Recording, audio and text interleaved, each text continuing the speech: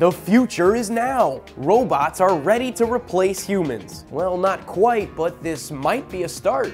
Hey guys, I'm Andrew Dymburt for Buzz60. Scientists at the University of Lincoln in the UK are using this expressive robot to study how long-term relationships may form between robots and humans. Named ERWIN, Emotional Robot with Intelligent Network, this robot can display distinct feelings while interacting with humans. Here's ERWIN.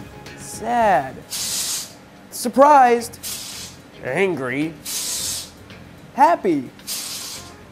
Talk about a roller coaster of emotions. The robot is the subject of a PhD study on how human-like thought biases in robot characteristics can affect the relationship between a robot and its user. Hope they keep ERWIN's emotions in check. Don't want any iRobot type revolts against society. Buzz60, now you know, pass it on.